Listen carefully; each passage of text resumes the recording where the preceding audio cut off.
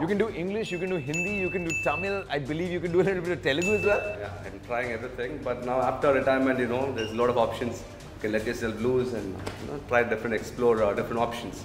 You will now be a commentator. Abhi thode time pehle you were also tweeting about commentators. I like that. Let's not start now.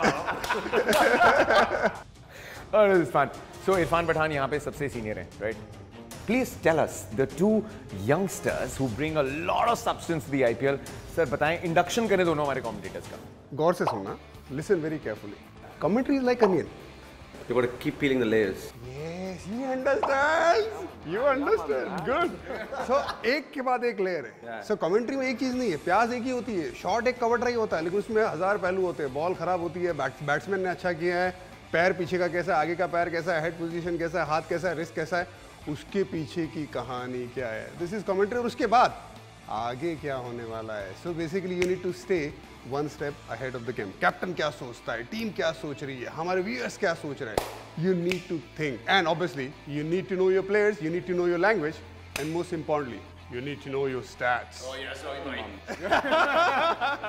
एक और चीज बतानी बहुत important है. Irfan will now tell you कि commentary box में what is a day, what is the day in the life of a broadcaster. तो start से लेके एंड तक सबसे पहले आपको आएगी एक एक्टिविटी शीट. एक्टिविटी शीट में लिखा होगा your call time is, so for 7:30 game the show will start at 6:30 but you will be in the studio at 4 o'clock. So basically your day is not your day. It is our day. 4 बजे पहुंच गए. उसके बाद सबसे पहले makeup, hair, take your time.